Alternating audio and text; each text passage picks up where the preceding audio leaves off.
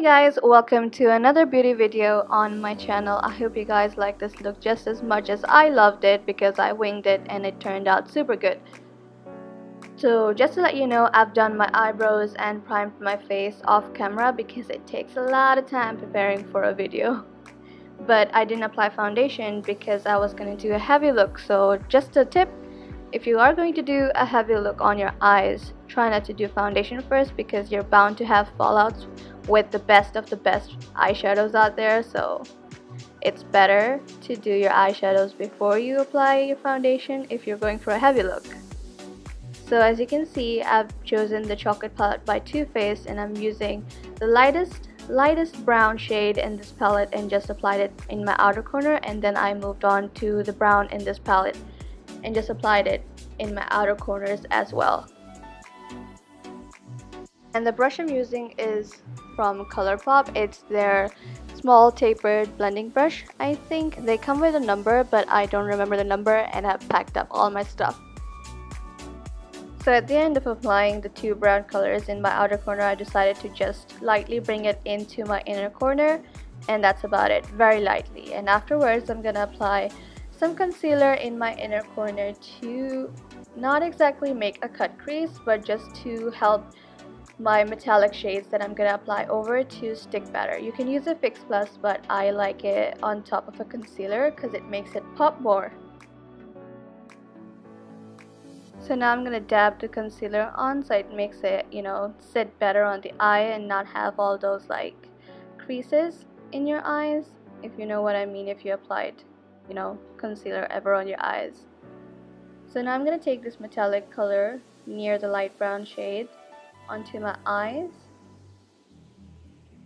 It's a very light metallic color, so you can't really see it popping, but it is helping it to stick better. It's like, when you apply a glitter glue and it helps to stick the glitter, so this concealer is helping the metallic shades to stick on better.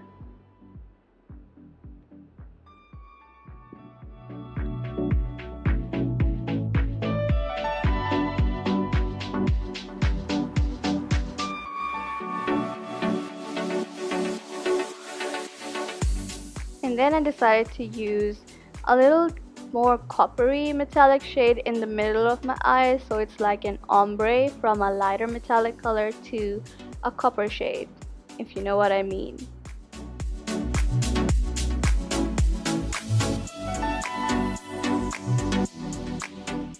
Now I'm going to take the darkest brown shade in the Anastasia Beverly Hills Prism palette, and I'm also using a COLOURPOP brush here. It's a little smaller one than the other one I was using, so yeah, it's also a blending brush, but it's much smaller than the other one that I was using. With the brown shade from this palette, I'm just focusing on the outer corners of my eyes. I'm not gonna bring it in.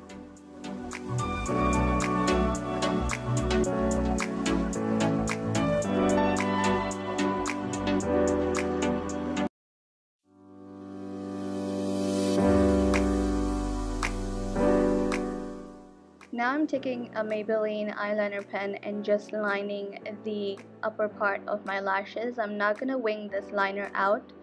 I'm going to blend it with a black color afterwards.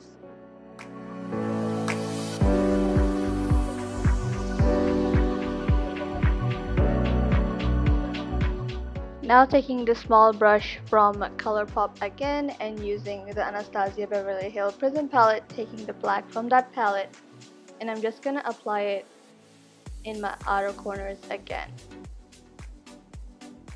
I didn't record it blending it with the brown color on top that I blended before, so you're not gonna see how I blended the black. So basically how I blended the black was I just focused on the eyeliner that I applied, which is on top of my lashes and around the outer corner of my eyes where the brown is.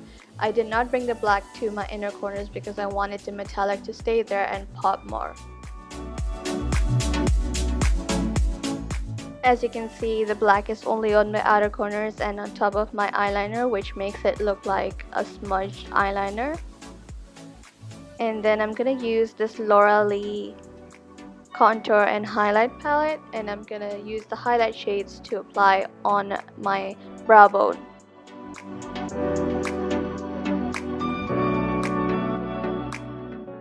Now using the new launched ColourPop foundation called the No Filter foundation, and I've used the color 145 and 120 and I mixed it together and it made the perfect shade for my skin, not too light and not too warm. The brush I'm using to apply this foundation is also from ColourPop. I did not want to use a beauty blender because using a damp beauty blender would thin this foundation out because it is pretty liquid. If you haven't seen it in my previous snap, you can see it's like running down my hand. It is a very runny formula, and if you use a damp beauty blender, it's gonna thin out the formula much more. I'm also gonna use a ColourPop concealer. I don't exactly know the name. I think it's also called the No Filter concealer.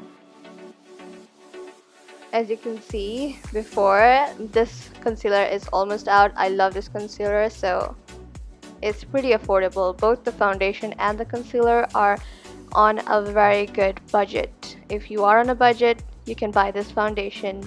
The foundation costs around $12 and I guess the concealers is just below 12.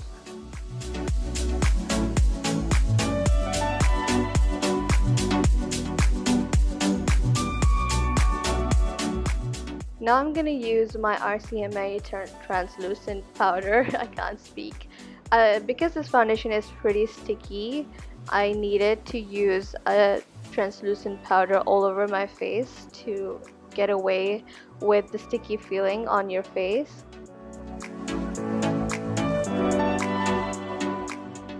Now I'm going to contour my face with the new Morphe Lauralee palette. I love this palette. This palette comes with some nice shades of highlighters and also some contour, like good contour shades. So I've used the two bottom colors mixed together to create this shade, and I'm gonna apply it in my hollows of my cheeks, my forehead, and my jawline, and around my nose.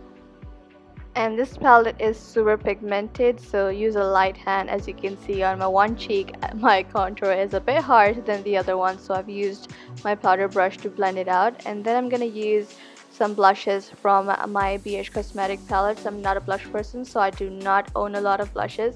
So this is the only palette and another e.l.f. palette that I have which only has its blushes.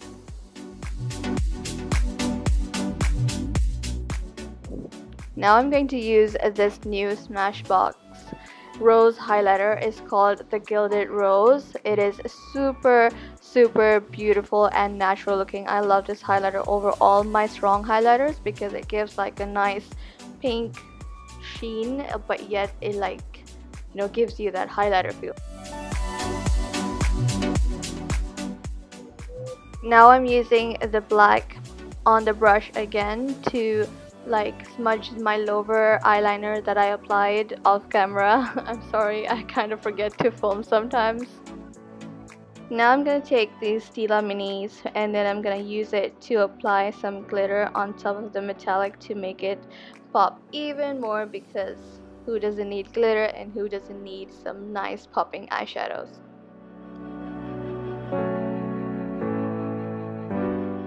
So for lashes, I've used these Huda Beauty knockoffs from a shop that I've seen in Hong Kong, and they're pretty good for knockoffs as well. For lipstick, I've applied Medora lipstick before and I wasn't feeling it, so I topped it off with some Huda Beauty liquid lipstick called Flirt.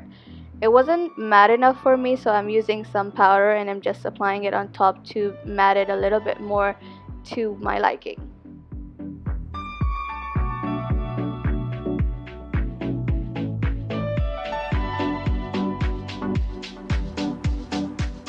So that's the end of my look. I just glammed it up with a new shirt that I had and some jewelry, and you're off to go.